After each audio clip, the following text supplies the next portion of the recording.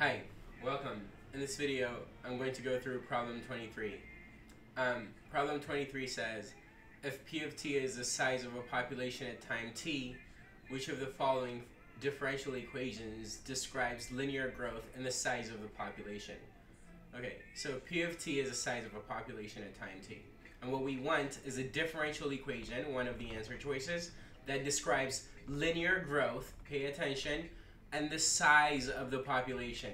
So the size of the population was P of t, so whichever differential equation is correct must have an original equation, P of t, that resembles a linear growth, and that would be of some kind like mt plus b, where, you know, we're likening it to mx plus b, because if P of t, which is the size of the population at time t, could be modeled in the form mt plus b for some constants m and b, then it's clear that it represents linear growth.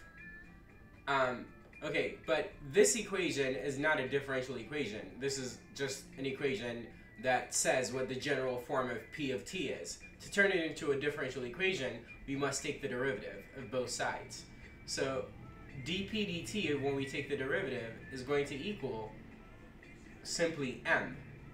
This is a constant, so it goes to 0, and then the derivative of mt, where m is a constant and t is the variable, should just be m. And notice that P of t, the size of the population at time t, depends on t, not on any other variable. So this was correct for us to claim that the variable is t there. So so we must have a differential equation that says dp dt is equal to a constant. And there's only one answer choice that says that, and that's A, the correct answer choice. So this is one very efficient way to solve this problem.